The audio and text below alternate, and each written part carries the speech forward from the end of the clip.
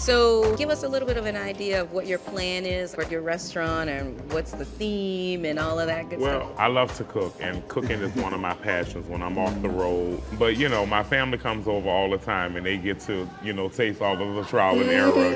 And, you know, they be like, some of the things just be so amazing. You really should do it. And I know y'all help young black kids to get skills and jobs in the restaurant business. And I want to have a little part in that.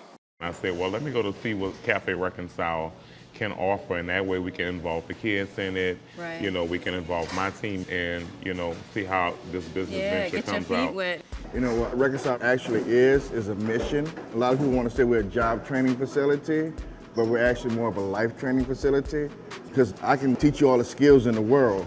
If you got a jacked up attitude, it ain't gonna do you no good. Right. You know, so with you being from the community and coming in and doing what you're doing, you know, we're gonna see it as a way of giving back to the community also. Yeah, definitely. And I want to be a part of that, you know, because I'm local. You know, I grew up right around the corner on Josephine.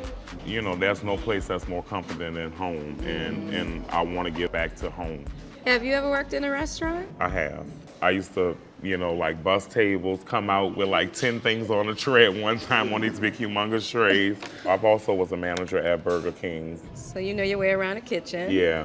Well, on behalf of everybody here at Reconcile, we want to thank you for coming and for choosing us and actually being a great role model by coming back and giving back to the community in this particular way. It means the world to our students and staff that you're here today. Most definitely. I think this is going to be an awesome project, and I can't wait to see the results.